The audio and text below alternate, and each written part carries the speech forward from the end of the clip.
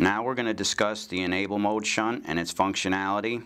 When using the VAT system to comply with the pasteurized milk ordinance, FDA Memo of Acceptance MB364 requires the following.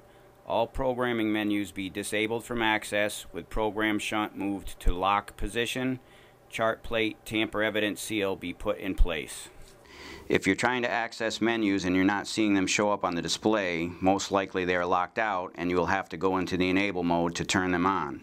The Enable mode is a master menu where all other menus can be turned on or off. The Enable Mode Shunt allows you to lock out access to the Enable mode. It does not lock out menus that are already enabled or turned on.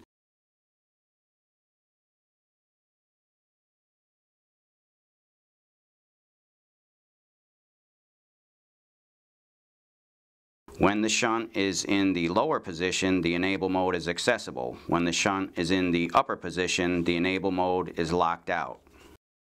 Alright, now we're going to go over the Enable mode. You'll need to press the up and down arrow keys both at the same time. You're going to see a lot of lights come on the display. The pens are going to move around, and then eventually the display is going to show ENAB. When you see that, you can let go of the keys, and now you can use the scroll key to go through and see which menus are turned on or off.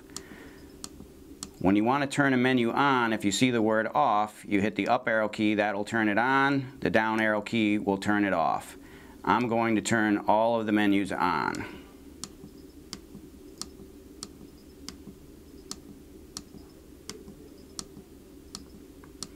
To exit the Enable mode, when you have Enable Cal on the display, you can press the up arrow key and that will take you back to operating mode.